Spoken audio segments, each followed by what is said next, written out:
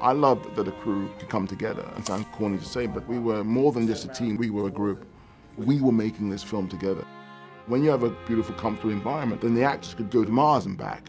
When you have an environment which is safe, which is caring, you can feel free to do what you want to do.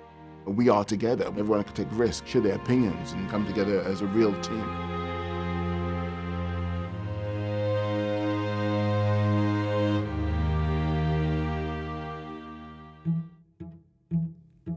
Each of those three people, Sean Bobbitt, our DP, and Patty Norris, our costume designer, and Adam Stockhausen, our production designer, were so critical to this movie getting on its feet.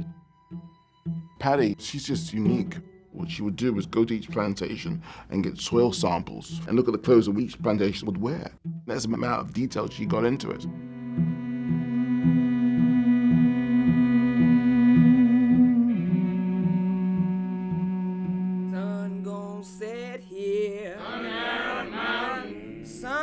When you're in the actual place where something happens, then every frame you set up has a truth to it. This film, it just had to feel true, but it also had to feel beautiful. We didn't want to layer the horrors of slavery with the sort of dirt and mud and everything else, because the reality is the locations are really quite sumptuous and would be unnecessary to make it look bad.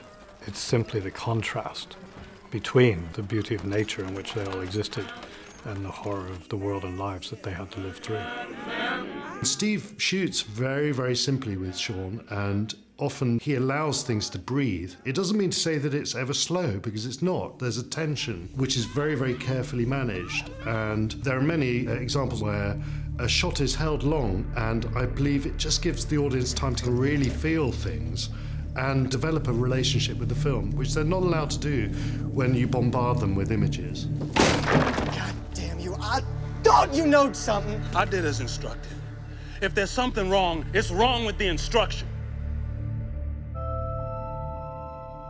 Adam Stockhausen, he's just talented, and it's all about detail with him and a feel. He's an artist, and just like Patty's an artist.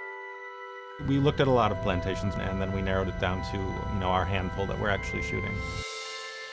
I am the God of Abraham, the God of Isaac, and the God of Jacob. For this plantation, it's still owned by a family that works farming, and they actually farm sugarcane. And that servant that don't obey his Lord shall be beaten with many stripes. That's scripture.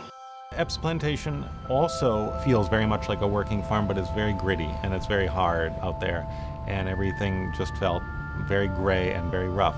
Listen up. You're Judge Turner's for the season. Turner's Plantation feels very sheltered in, and the whole feeling of the place is less vast and more insulated. Glad Epps. Good Sunday morning. Good morning, Master Shaw.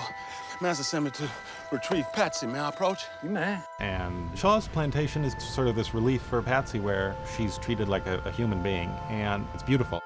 This is nice. They all had their own identity, and we had some visual separation between them. The look of the film and the look of the set and the look of the costumes. For me, everything was about being connected to Solomon. And so everything assisted that journey for me and just allowed me to have a sort of way into this world. I felt that very deeply. If you want to survive, do and say as little as possible. Well, I don't want to survive. I want to live. We are together. We know each other. There's a kind of a community. And then you can actually, the actors, and everyone can take risk of share their opinions and come together as a real team. It's great.